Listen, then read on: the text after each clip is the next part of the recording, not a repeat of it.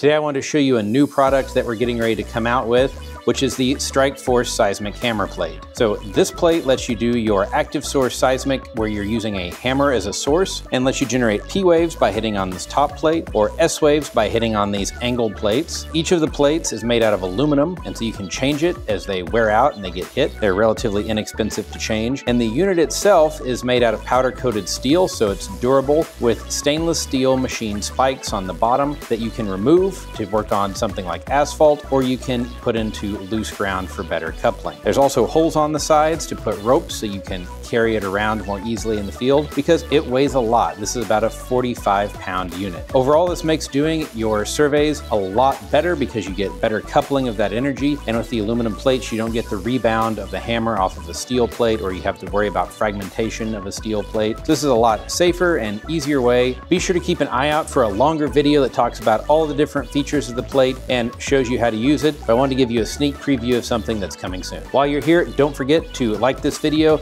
and subscribe down below so you always get the latest updates from us.